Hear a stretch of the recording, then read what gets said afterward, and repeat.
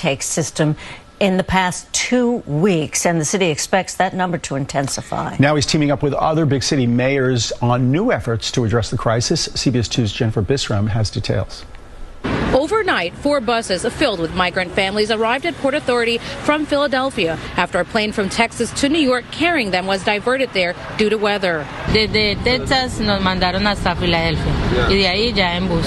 We talked with Leslie Hernandez, her husband, and their 2 daughters who were among them. They were processed at the Roosevelt Hotel intake site in Midtown Manhattan Wednesday. They tell CBS2 they were given a map, Metro cards, and an address to an emergency shelter outside of the city. Hay que hacer sacrificios para ver un mejor futuro. City officials believe this is the latest tactic by Texas Governor Greg Abbott to send asylum seekers to major cities. But for many migrants, fleeing their country for safety is their reality. The Hernandez family, who's from Colombia, says their parents were murdered, prompting them to move to Venezuela. Nos fuimos para Venezuela y no, pues allá no hay forma de vivir. Decidimos venirnos para acá.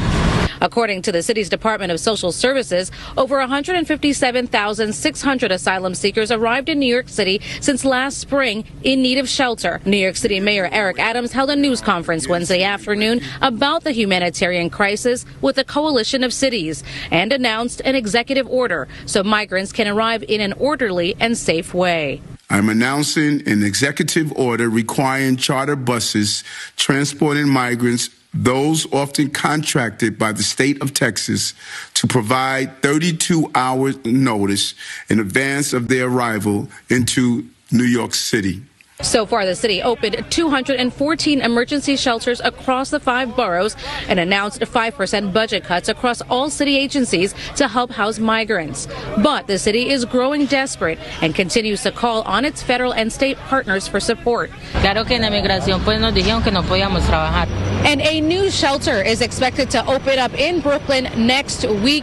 It's expected to house about 400 adult migrants. In the meantime, the city's 60-day family shelter limit is expected to come up very soon as well. Families will have to reapply for a new place to stay. In Midtown Manhattan, Jennifer Bisram, CBS 2 News.